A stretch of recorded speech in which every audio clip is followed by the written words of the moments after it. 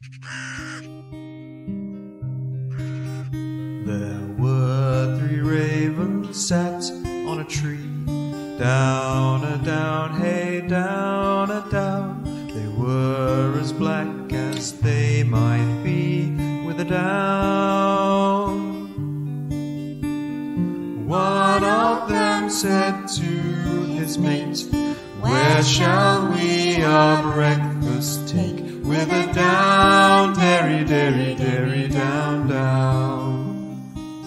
Hello and welcome to a very special Haunting Season bonus episode of the 3 Ravens podcast. My name's Martin Vaux. I'm a writer, storyteller and English romanticism obsessive, joined as ever by my partner in crime and all dark arts, Eleanor Conlon. Happy Halloween, everyone! Yes, so this episode is our Super Samhain Halloween special, released on a Tuesday of all things. What is going on? 3 ravens on a Tuesday. Next it will be human sacrifices, dogs and cats living together, mass hysteria. Well, possibly. But we're releasing this episode today because it's actual, honest-to-goodness Halloween, the 31st of October, which hopefully makes a certain amount of sense. Maybe, but Mondays and Thursdays are our days. It feels wrong somehow. Well, I did write to the authorities to ask if they could make October 31st a Monday, but they never wrote back. Still, we're already looking ahead to our Christmas special, and Christmas is on a Monday, so we're safe with that one, aren't we? We are, and this is, of course, the last new episode that we'll be releasing for a few weeks as we're going to be taking a little break.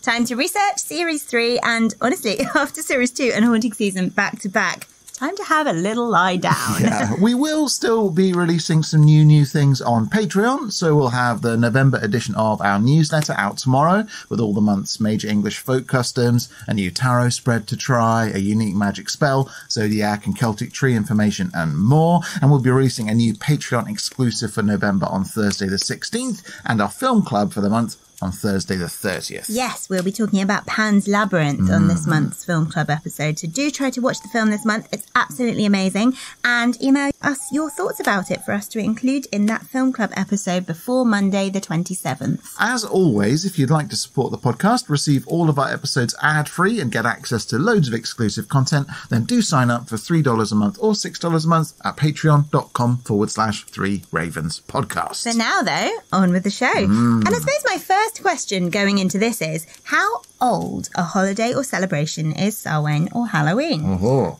And I ask because in England, there's a bit of a sense in some quarters that some of the modern Halloween traditions are actually relatively new and perhaps even imports over from America. Yeah, well, that kind of talk was very much the order of the day for our generation, wasn't it, when we were children? The idea that trick-or-treating was an American tradition. But that's definitely not the case because we have absolute and definitive records of Samhain celebrations in the British Isles dating back to, at the very least, 3000 BC. Okay, well, that is a much longer timeline than I thought. Now, that's not to say people were trick-or-treating in England 5,000 years ago, but as we will soon discuss, there is a long-running set of traditions linked to Samhain or Halloween that, if anything, were closely observed in England, Scotland, Wales and Ireland right up through the 19th century, with the main fall-off of a number of these celebrations actually taking place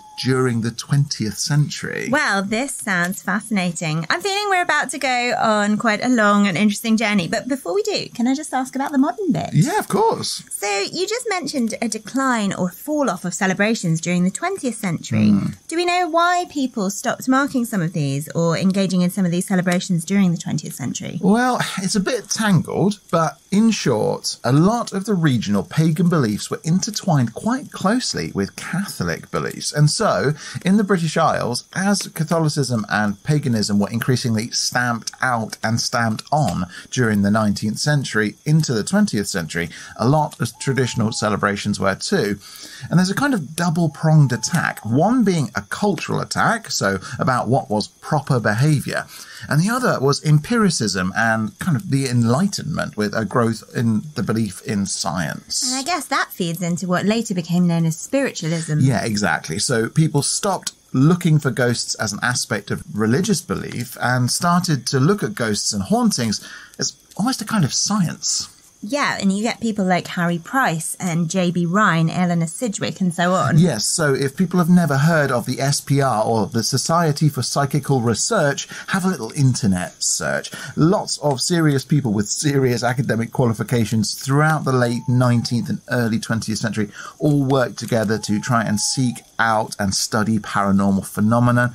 And then from roughly the 1960s onwards, the British Isles have increasingly lent back into Samhain traditions, but that's all kind of very modern stuff. Very interesting. Okay, well, with that question answered, let's jump back in time to, what did you say, 5,000 years ago? Yeah, roughly. I mean, some evidence seems to date from as far back as almost 6,000 years ago. But essentially here, we're talking about cultures reliant on transhumance. Transhuman. And I mean, I know what transhumanism is. Yeah. That people with powers beyond normal humans, like Yes. psychics and cyborgs and so on. Does transhumans refer to moving?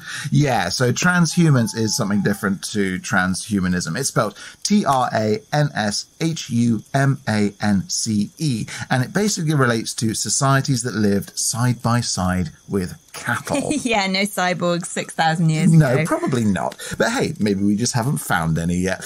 What we're talking about instead is a period of human history where people lived very much with their livestock. So cows, sheep, goats, and so on, with groups moving around their native landscapes with the seasons. In particular, they would graze on highlands and uplands during the summer while the weather was good. And then when the weather became worse, they would move their cattle down and live in the lowlands where the wind, rain, snow, and so on weren't so punishing. Well, that makes sense. The last thing you want is to be stuck up a snowy mountain with your animals all freezing to death and at risk of flash floods and so on. Quite. So what evidence do we have that connects these societies reliant on transhumance to Samhain? Well, the simplest version is Samhain or Halloween mark the first day or calends of the dark half of the year. Calends meaning the first day of the month. It's the word from which we get calendar. So for more or less as long as we have records, stone or written, Samhain has been a pretty consistent part of human life in England or Britain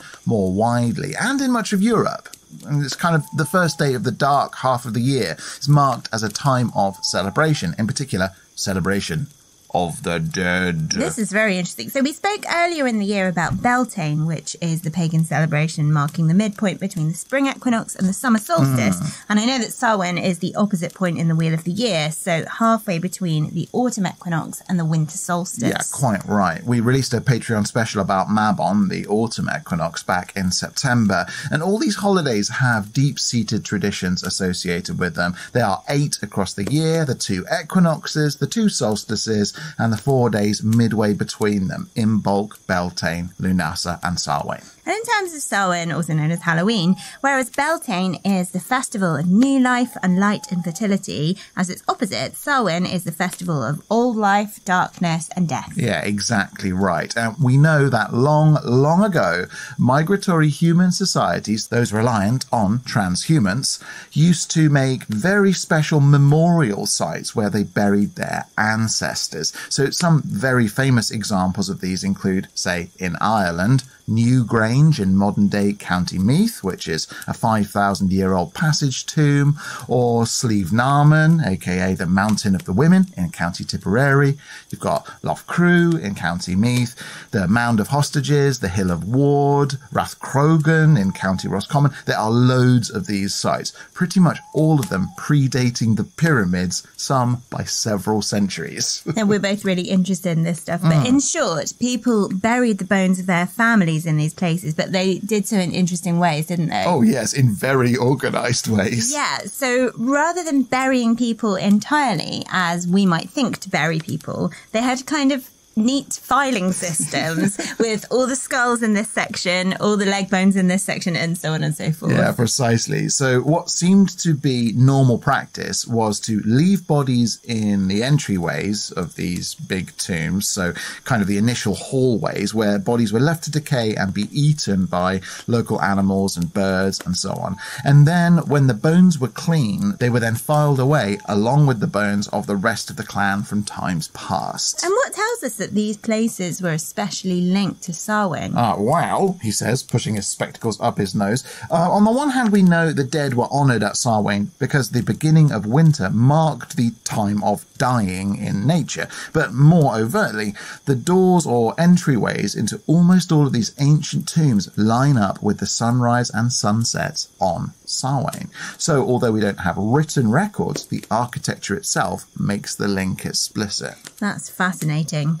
And so these nomadic peoples went to these places on Samhain. Not only that, at a great many of these sites, archaeologists have found evidence of the repeated lighting of large fires and evidence of animal sacrifice, so we know these places were used for celebrations. And the very earliest written records we have from around the British Isles contain accounts of the specific kinds of celebrations which took place at these sites at Samhain and their significance. Oh, wow. So when you say earliest records, what are we talking? Well, there are quite a few from different parts of the UK, but for example, from around 920 AD, so we're jumping quite a way forward relative to where we were, the Welsh king Hywel Dda. Ever heard of him?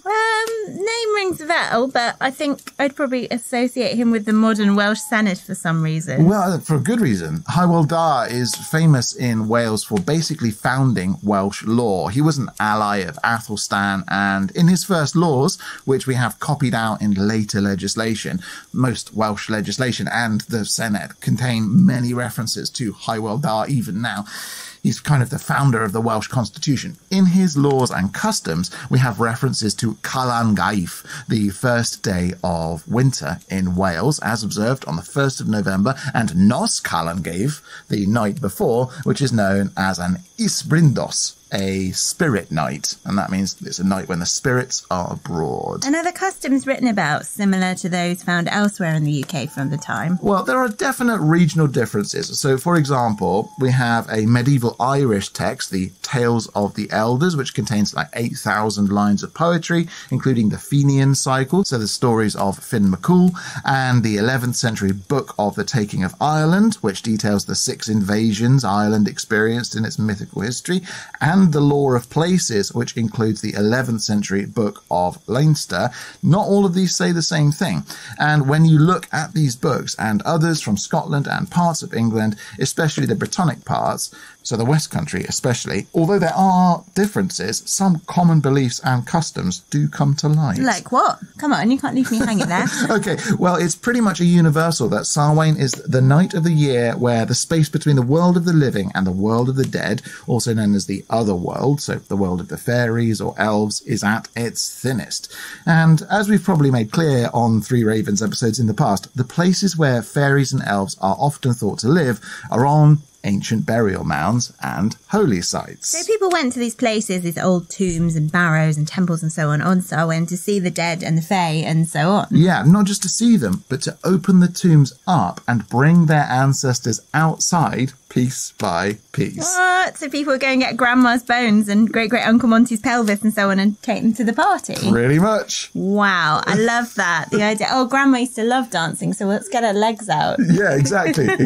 So it was very common for people to return to these sites, open the tombs up, take the relics out, make them part of ceremonies, then put them back again afterwards, with ceremonies for Samhain taking place roughly from sundown on what we today call Halloween, then celebrating for a full day across the 1st of November, then winding things up by sun up on November 2nd. So this was like a 3-day bonanza. And do we know what else happened in the 3-day party, aside from dancing a fancy jig with Great Aunt Hilda's femur?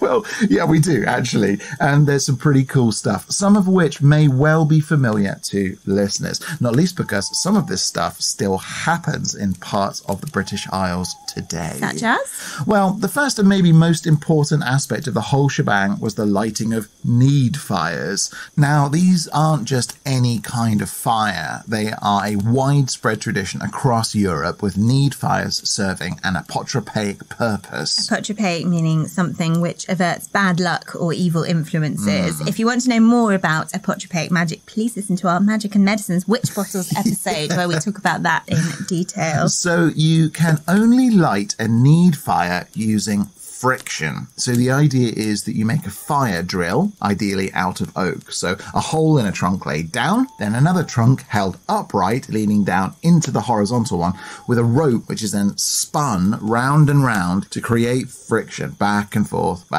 leading to the kindling of a fire. This sounds like the kind of thing that survivalists like Ray Mears and Bear Grylls go mad for, but they do it on a much smaller scale rather than with a whole section of tree. Yeah, I mean, people sometimes build frames to hold the trunks upright when they work, and different societies and communities sometimes only let, say, the men of particular families work the ropes and so on. Some people believe that the ropes should only be made of gallows ropes as well, or at least they traditionally did, which I think is pretty macabre. But anyway, the idea was once the need fire was lit, you were off to the races. From that first blaze, you lit bonfires, and then loads of other things came off the back of that. So this sounds quite similar to Beltane, which we talked about back in May, where people and cattle are driven between two big bonfires to purify them from disease and bad luck and so on. Yeah, it's exactly the same. And this is in addition to things like storytelling, singing traditional songs, performing poems, dancing, and so on. But it was common to burn juniper on these fires, with the smoke from that juniper having special purifying qualities. The names for this bit vary a bit by region. It's known as seining in Scotland, senning in Ireland, but the idea is the same. People would basically completely envelop themselves in smoke. There are accounts and records of people laying down near the fires to be completely smoked out, and that's just one phase of this whole endeavour. Not great if you've got asthma, just putting that out there, but still, after you've been fumigated from evil, what else are you meant to do? Well, one of the things you're meant to do is when you go to the Samhain celebrations, ensure that all the fires in your home are out. Then you light a branch or a torch or a chunk of turf from the central community bonfires. Take that home, walk it sunwise around your house to purify your home, and then light your fires at home using this kind of holy flame. That would then mark the transition from the light to the dark part of the year. And then you would do things like boil water on this new fire and sprinkle that water around your house to cleanse and bless it as part of this transition. I love that idea of a community fire spreading and providing new warmth and a kind of clean blaze to every house. Am I right in thinking people use the ash as well? Yeah, so once the fires had died away, the ash was spread onto fields to cleanse them of bad spirits, protect and, in some beliefs, fertilize them. And the ash might also be used in medicines as well. But there was plenty of fun to be had before the fires went out. I feel like there has to have been some sacrifices around these fires as well. And we were talking about Fraser's The Golden Bough in our Corn Dollies episode, and he's definitely got some chapters about sort of fire rituals and sacrifices. Yeah, so as mentioned earlier, there is archaeological evidence of animal sacrifices at these ceremonial sites. So people would bring their livestock from the highlands to these places, cattle, roosters, geese or sheep. They'd purify them, then some would be slaughtered. Sometimes some of the blood sprinkled on the threshold of houses. Then meat from the sacrificed animals would be cooked and shared in feasts between the living and the dead. This is fantastic. And so I'm just thinking, in our village, we just had our annual bonfire festival where we all met up and celebrated around a whacking great bonfire. So that tradition still echoes through to today. And I'm wondering if there are links to be drawn here between Samhain and the celebrations which we do on bonfire night, which in England traditionally takes place on November the 5th. Well, there absolutely is, in that these traditions predate the gunpowder plot, obviously, but holding bonfires around this time of year is pretty deeply ingrained into our culture. So, after 1605 and Guy Fawkes and so on, November 5th just became a new date on which to engage in this pretty old activity. But I'm guessing when it came to these feasts in the more ancient past, and I realise it's a little bit macabre to think of it, but am I right in guessing that parts of dead ancestors would be there, bones and so on, alongside any potential spirits or the fae or the dead or so on? Yeah, not just spirits, but gods gods too. Really? Oh, yeah. So in Ireland, for example, there's this mythical race called the Fomorians. They're supernatural beings we might call demons in terms we covered in our recent Three Ravens Bestiary episode.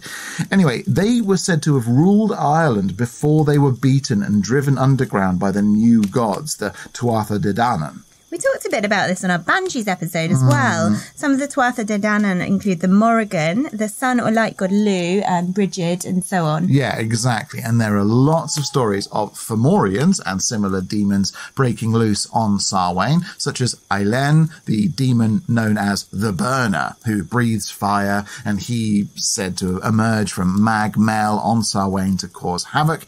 But as with all these myths, there's contradictory stories. So sometimes it's the Fomorians who break loose, sometimes it's the IC, the fairies or elves, and sometimes it's the Tuatha De Danann who need appeasing. So people need to make sacrifices to these gods to keep on their good side. Yeah, most definitely. So one of their number, the most important in a way, is the Dagda, the great god, who's associated with fertility, agriculture, manliness, and wisdom, along with a lot of other things. And it was thought he controlled life and death, as well as the weather and crops, time, the seasons. I mean, he's a pretty big cheese. He sounds it. Yeah, so the Dagda is described as being this large, bearded man or giant wearing a hooded cloak, wielding a magic staff that kills with one end and brings things to life with the other. He also has a magic cauldron and a special harp, and he's said to live in Newgrange. So sacrifices made at Samhain at Newgrange were also in part to him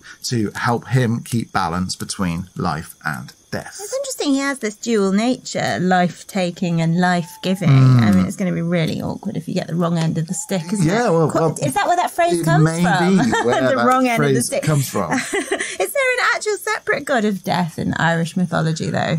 Well, there is one called Don, and that's Don with two N's, but it's often thought that he's just part of the Dagda, so sort of the Dagda's dark side, because in addition to often being described as married to the Morrigan, renderings of the Dagda are also sometimes extremely close to those of the god Succulus in ancient Gaelic belief, who's also pretty much identical to Pluto or Hades or Dis in the Greco-Roman pantheon, with all these gods associated with death and, interestingly, wealth as well. Yeah, I find this very interesting. And if I remember rightly, it basically comes from the idea that mineral wealth, including things like metal, ores, gems, and so on, all came from underground. So the gods of the underworld had to be rich. Yeah, it's so cool, isn't it? And when we look at Roman records from, for example, the 3rd century BC or 2,500 years ago, give or take, the Roman Senate is recorded to have repeatedly ordained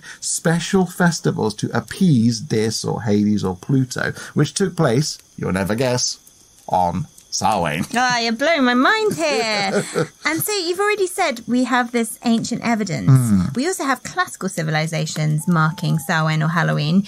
And then you were talking about 9th and 10th century English, Welsh, Irish and Scottish texts earlier. Yeah. But I have to wonder, because the Christian church was around before then, and we also have the All Hallows celebrations going into All Saints' Day. Yep. So what's the connection there? Well, the first thing to say is that hallow means holy. So hallowed ground is holy ground and Halloween is holy evening. So that's that connection.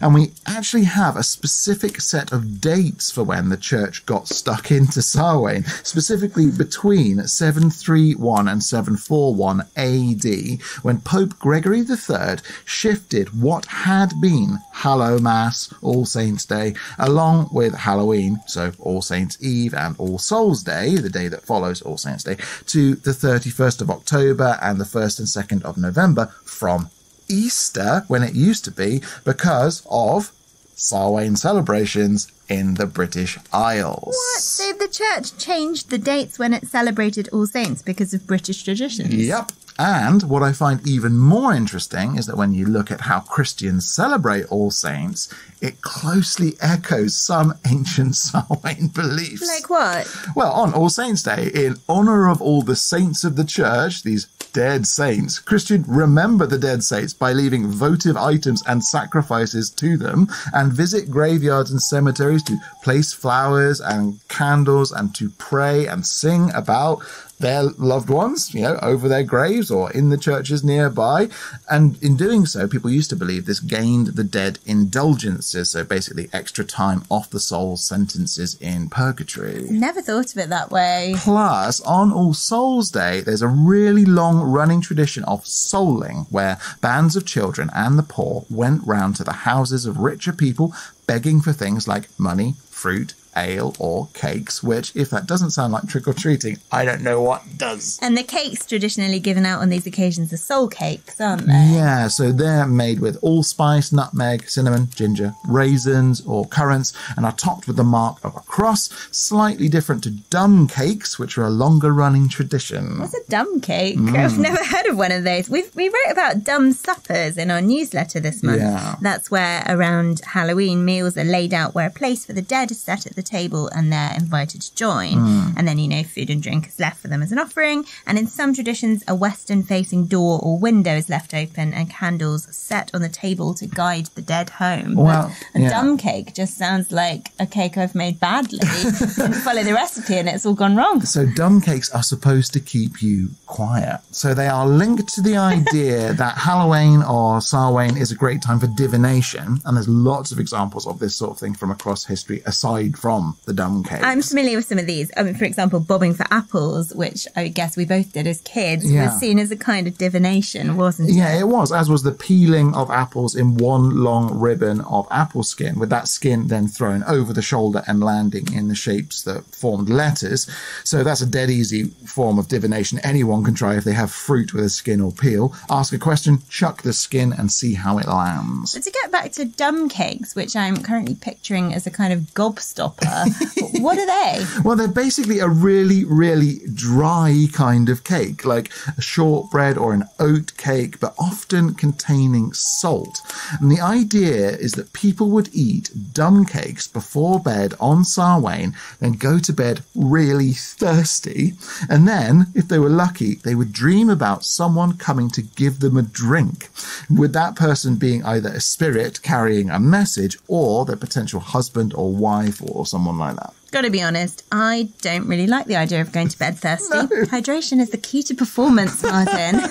No, perhaps even more basic, though, and certainly more elemental. All throughout Ireland and parts of Britain, it was traditional for families to carve messages, hopes or prophecies, or just the name of their family or individuals in the family into stones, and then leave these stones either in a ring around the edge of the big community fires while they burned, or sometimes they would throw these stones into the fires.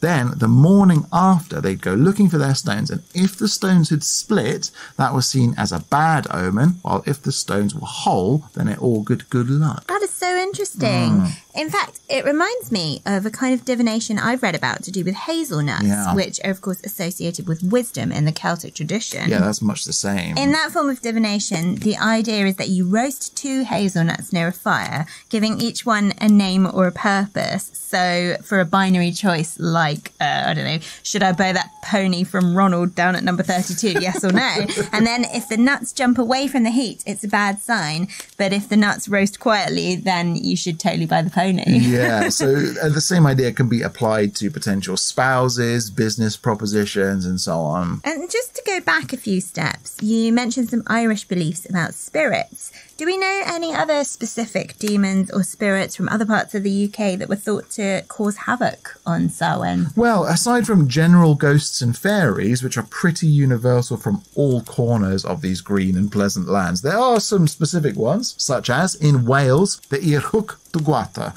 who was a demon with the body of a black, tailless pig and the head of a woman. She was bad luck. She sounds like bad news. Yeah, you don't want to run into her. Then, on the other hand, there's the Casig Feidai, the harvest mare, who's a beautiful golden horse. She's good luck if you see her, so keep your eyes peeled. And is there anything in particular we should do to either avoid or welcome these lovely creatures? Well, transitional spaces are the places where they hang out. So churchyards, where you transition from, life to death or from above ground to below ground. Stiles, when you're crossing fields and hedgerows. Crossroads, anywhere where people pass through and make transitions. In fact, in coastal areas, such as in parts of Scotland, it's also thought to be bad luck to spend time near the waterline unless you bring sacrifices with you. So, for example, in some fishing communities, it's traditional to wade halfway into the sea, so up to your waist, with ale and food, and to give those sacrifices to the sea, sometimes spirits of the sea known as shoni, and that will placate the spirits and encourage good catches, avoid deaths by drowning, and so on in the year ahead. I'm pretty sure jack-o'-lanterns and mangleworthers and so on, like hollowed out and carved root vegetables, are also meant to defend your home from bad spirits and the like. Yeah, absolutely. Jack-o'-lanterns, again, are a form of defensive or apotropaic magic. The idea was that turnips or mangleworthers were hollowed out to act as lanterns and carved with grotesque faces, set outside houses or on windowsills, and intended to ward off evil spirits or supernatural beings. Their name, of course, comes from will-o'-the-wisps or jack-o'-lanterns, and those are the flames that, sometimes burn and appear over peat bogs and marshlands and so on. And although people may think the carving of pumpkins or turnips or swedes and so on is a more American tradition than an English one, not so. No, not so. This is an example of one of those traditions that left England and went to the US and then kind of flowed back across the pond in the latter part of the 20th century. Yeah, quite. So, for example, in the West Country, by which I mean Cornwall, Devon, Somerset, Dorset, Wiltshire, Gloucestershire, and into Herefordshire, we have Punky Night, which is a very old tradition, at least 16th century, and that sees people walking around towns swinging jack-o'-lanterns, singing a song. In fact, without wanting to put you on the spot, Eleanor, would you treat us to a rendition of the Punky Night song? Sure, but you've got to do it as well. You ready? All right, let's do it. Punky night tonight. It's punky night tonight. Give me a candle, give me a light. It's punky night tonight. Great. It goes on. It does. Thank you very much. So, Punky Night is just one of many, many Mischief Night traditions from around the UK, with people mumming and guising. That means sort of dressing up as characters, sometimes from the Bible or as monsters, spirits, gods, and so on, then going about knocking on people's doors. We have plenty of records of that, which is a progenitor of trick-or-treating, dating back, like I say, from at least as early as the 16th century. So I'm guessing that basically at the time of mass transatlantic Irish and Scottish immigration, so we're talking mid-1700s through to the Victorian era, people took Samhain traditions with them. Yeah, precisely. But with jack-o'-lanterns, for example, the first reference of the tradition in America is from as late as 1837, when making jack-o'-lanterns was actually part of Thanksgiving traditions. So carving pumpkins and so on only changed to be associated with Halloween in America in roughly 1860. Oh, so interesting. It's nice to know that Samhain and Halloween traditions aren't such newfangled concepts. I mean, I always thought they were old, but maybe I didn't appreciate quite how old. Yeah, I mean, the average person isn't bringing their livestock down from the Highlands or necessarily sacrificing their prized heifer to the Dagda, but you can, I think, still see how Samhain traditions have evolved over time from those beliefs about the liminal shift between the light part of the year and into the dark half, and between life and death, through this period where the veil is thought to be at its thinnest and the dead are to be celebrated alongside the living. Definitely. And so is it story time. I think so. And we're going to try something a little bit different this time, aren't we? Yes. So Martin's written this story, which is based on the folktale of Jack-o'-lantern. But rather than him just reading it in the normal Three Ravens style, we thought we might read it together. Might serve as a nice bonus for this special bonus episode. And so for the last time this haunting season, we'll start spinning our yarn right after this.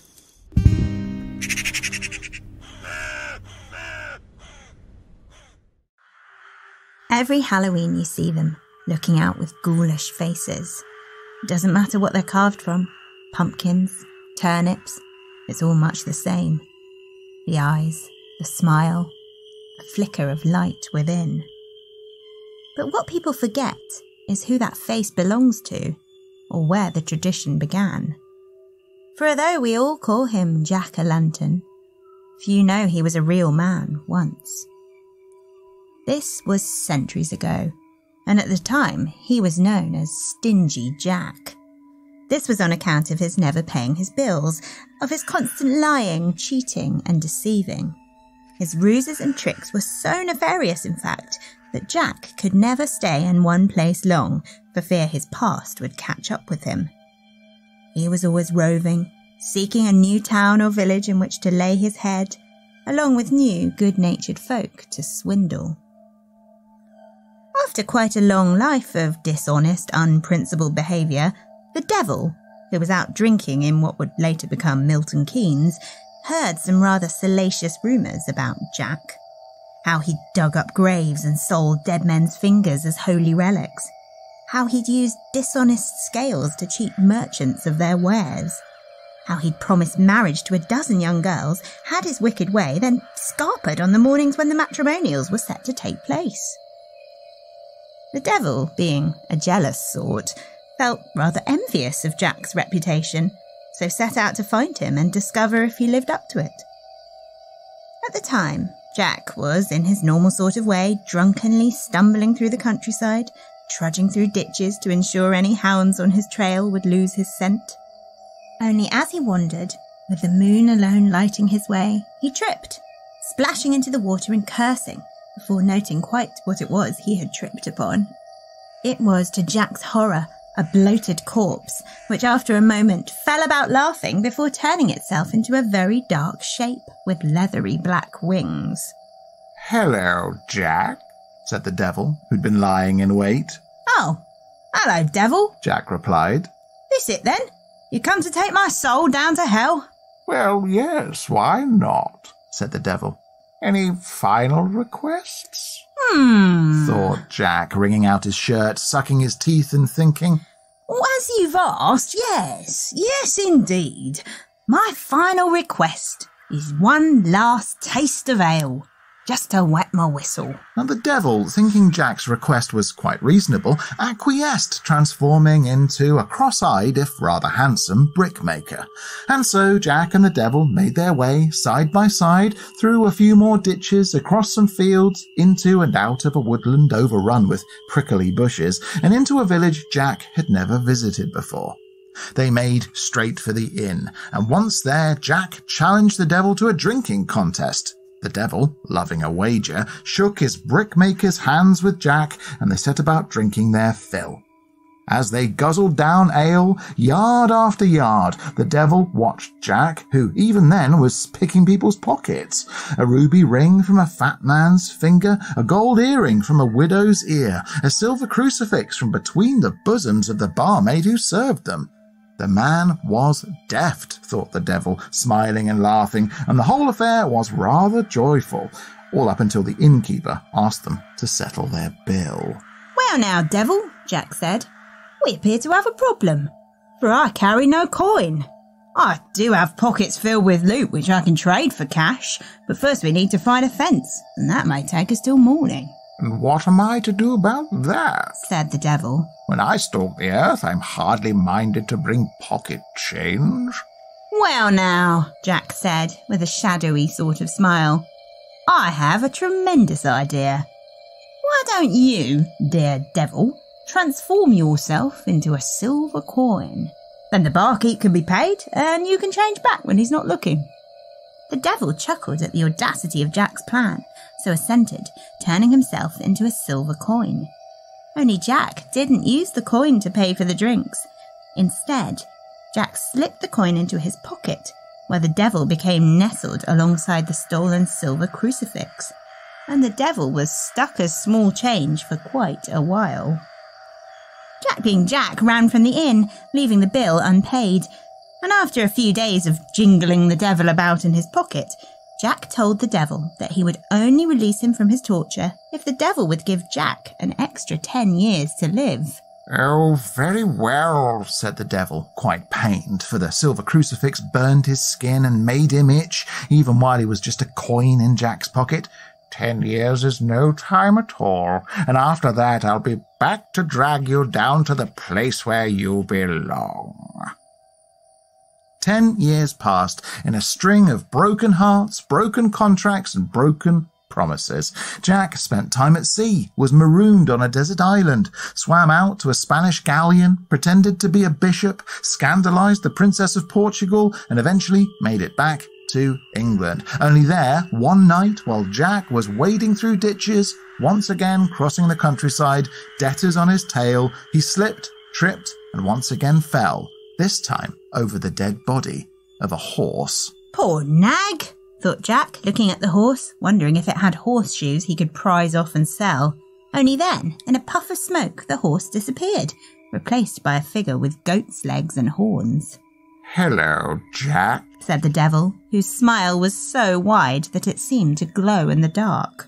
"Hello again, devil," Jack replied, bowing low. "So that's 10 years gone, is it? It's passed by in quite the blur. Still, I suppose you've once again come to take my soul down to hell." "Absolutely," said the devil. "Any final requests?" Thought Jack, pouring water out of the straw hat he'd recently snatched from a market stall. "As you've asked, yes indeed. My final request is for one last bite of a juicy apple, just to fill my hungry belly." The devil, thinking Jack's request was, again, quite trifling really, assented, which was how Jack and the devil found themselves making their way side by side through a very small hole in a very thick hedgerow, down a slippery, dew-soaked hillside, through a meadow of disgustingly sweet-smelling flowers, and over a fence into a farmer's orchard. "Come along then," said the devil. "Pick yourself some fruit." "Oh no," said Jack. "I couldn't possibly judge which of these would be the sweetest. You have experience in this regard. I know that much from old stories I've heard.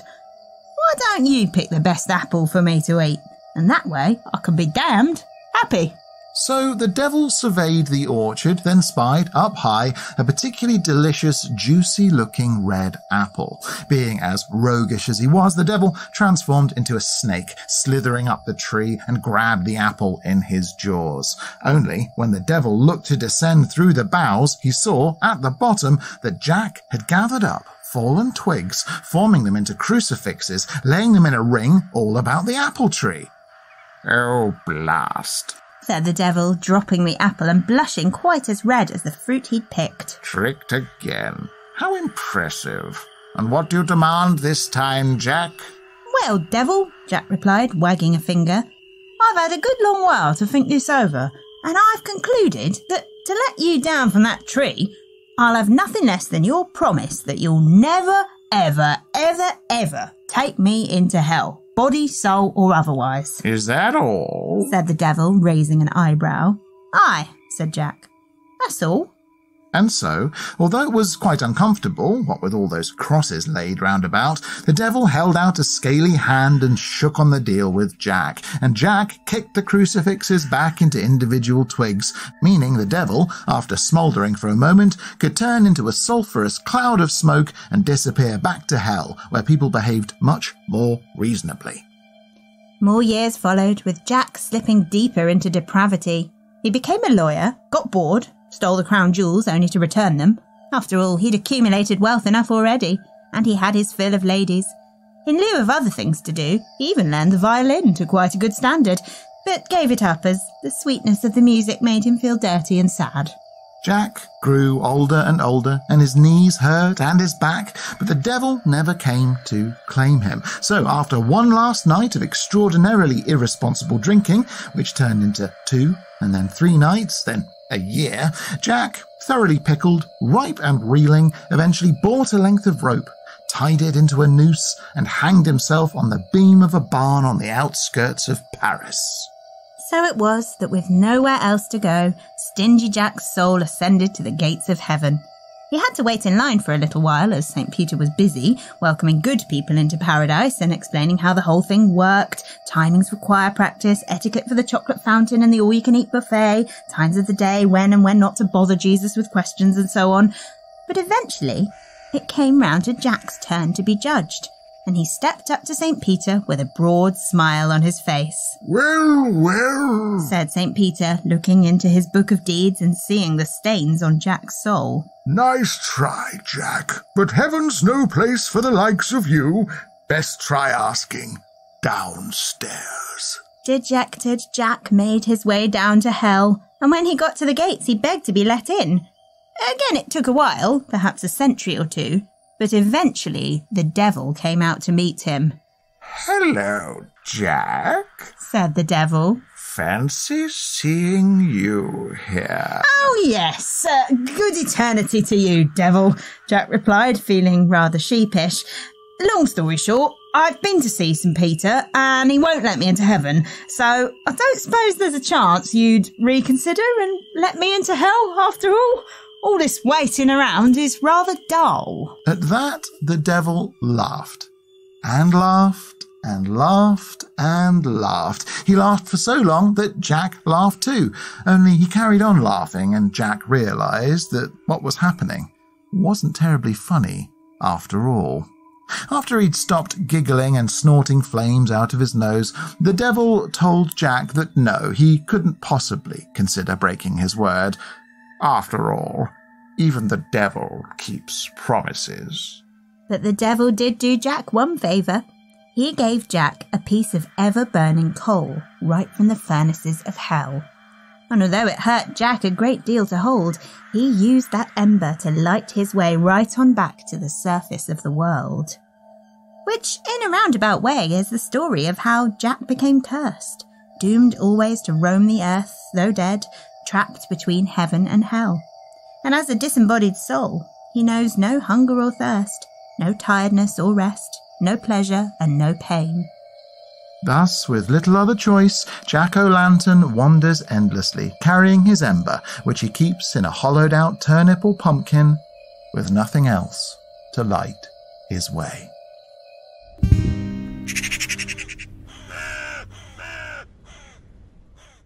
Oh, I thoroughly enjoyed that. I'm very happy to greet the return of your devil voice. Well, thank you. I thought it was a good time to dust it off. And also nice to end Haunting Season on something a bit sillier after quite grim stories. Yes, it's been a month of quite spooky things, so it was lovely to have a fun one. And I guess, is that the true origin of the jack-o'-lantern? Yes, the earliest version we have of it is actually Irish, but I wasn't going to risk us doing Irish accents. I think that might have offended a lot of people.